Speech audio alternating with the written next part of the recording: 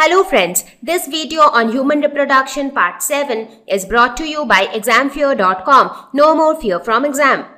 Okay, now we will talk about a special type of glands which are exclusively present in females and they play a very important role, and that is mammary glands. Now, what are mammary glands? So these are the glands which are present under the breasts of the females.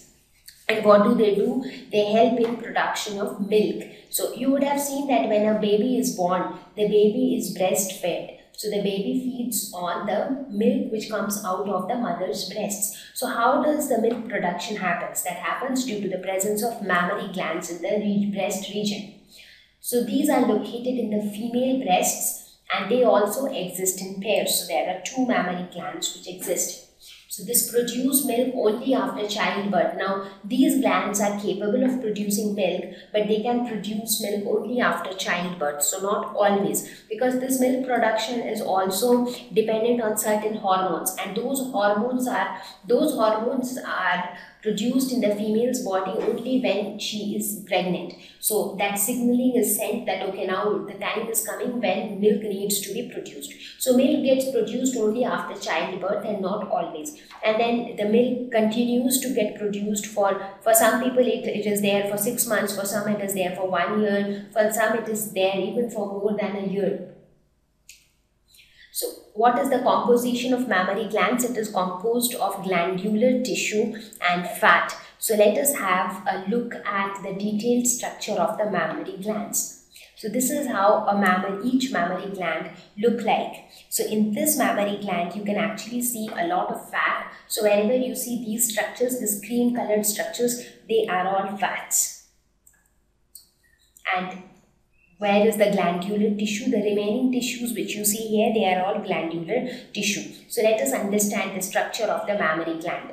So it has a glandular tissue structure where it consists of the mammary lobes. So where is the mammary lobes? So here you can see that this entire structure is divided into lobes. For example, this is one lobe. This entire part is one lobe till here. Again from here you have another lobe. So these are the various lobes. So they are known as, each of these structures are is called a mammary lobe. So the next important part is the alveoli. So where do we have the alveoli? So here if you see these structures, these are called the mammary alveoli. These brown colored structures which you see here, they are the alveoli. And alveoli are extremely important as far as the functioning of the mammary glands are concerned, because alveoli forms the functional unit of the mammary gland. So they are the cluster of cells inside mammary lobes. So if you see, inside each lobe, so if you consider this entire part as one lobe, so if let us say this is one lobe, again this one is another lobe. So basically this is one lobe, but inside one lobe you have numerous alveoli. So these are nothing but group of cells inside mammary lobes. They are the basic component of the mammary gland. So you can say they are all lined with milk secreting cuboidal cells. So each of them has milk secreting cells. Now because all these cells secrete milk, that is why the entire mammary gland is capable of secreting milk. So you can see that the alveoli are the functional units of the mammary gland. So what happens is, these alveoli, there are numerous alveoli and they all will join together to form duct-like structures, which in turn again join together to form a bigger duct, and the bigger ducts again join together to form a common duct. So that is how the structure is organized inside the mammary gland. So let us see, these alveoli open into mammary tubules. So where do you have the mammary tubules? So here if you see these alveoli, they open into small tube-like structures. So that this is how it looks like. Suppose this is alveoli, again this is another alveoli, this is another alveoli. So you have these tube-like structures, right? So these tube-like structures are nothing but mammary tubules. And then what happens? These mammary tubules will join together to form mammary duct. So where is the mammary duct? So here we have the mammary duct. So many mammary tubules, like here you can see so many mammary tubules, they all join together to form a mammary duct. Several mammary ducts join together to form a mammary ampulla. So where is the mammary ampulla? Somewhere here you have the mammary ampulla. And then finally, several mammary ampulla join together to form a lactiferous duct.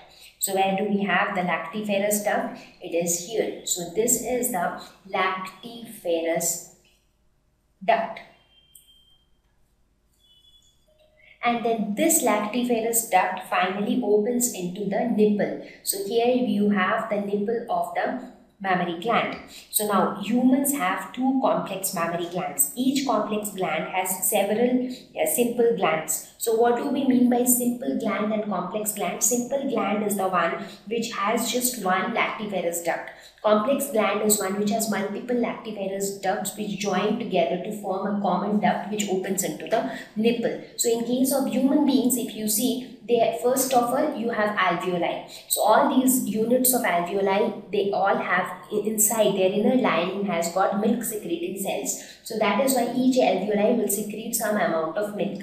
Now these alveoli join together and open into a mammary tubule. Mammary tubule opens into mammary duct, which opens into ampulla, and ampulla further opens into the lactiferous duct, which finally opens into the nipple.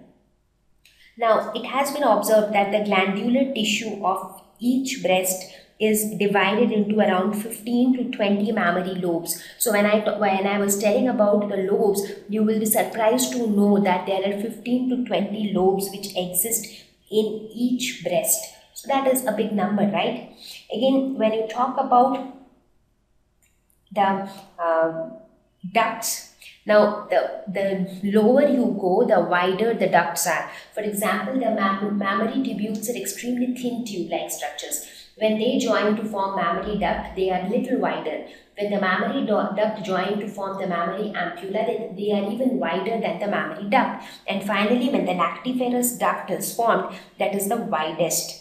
So lactiferous duct is the most wide amongst all the other ducts, and milk is sucked out of the lactiferous duct, because when a baby feeds on the breast milk, what happens is the baby tries to suck through the nipple. So the food tends to come out through the lactiferous duct. So this is how the structure of the mammary gland is, and this is how milk is actually produced. So towards the back side of the mammary gland, you can actually see that this pink colored structure which you see, that is nothing but the chest wall, because you need some support at the back side, so that the breast can actually get a base, a strong base. So this is the chest wall, and these parts which you see here, these are nothing but the ribs. These are the ribs. So this forms the backbone of the breast, and here you have mostly fats and glandular tissues. So with this, we have discussed towards the structure of the male reproductive system and female reproductive system. So I think now we are in a good situation where we can discuss the various events of sexual reproduction. Thank you. Please visit www.examfear.com to watch more videos, attempt free online test, get free study material, find tutors and mentors. Thank you once again.